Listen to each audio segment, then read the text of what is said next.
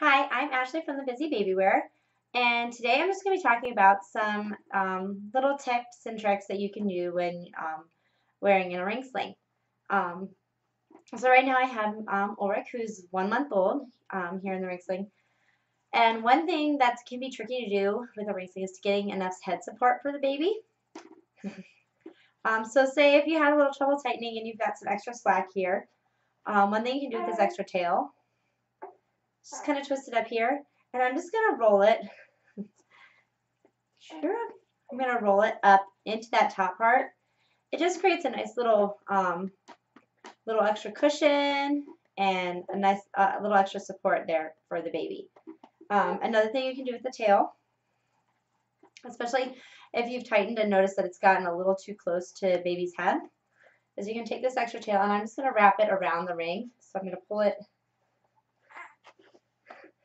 down through, and you can do it as many times. This is a nice thing to do too if you don't like a lot of extra tail hanging down. So it just kind of wraps right around the ring, makes a little cushion there. You're okay. So that's what you do.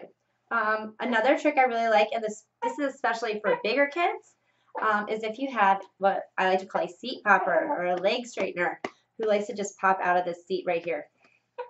Take this, go ahead and spread it, and you're going to tuck it up in between their legs and then up in between the two of you. If you have enough tail, it'll pop out the top actually. You can go ahead and tighten that, and it just gives that nice extra reinforcing pass right here. So it makes it a little harder for them to pop all the way out. So this is some tricks.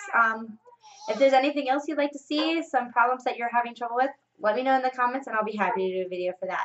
So good luck trying these out, and I hope you find something that works.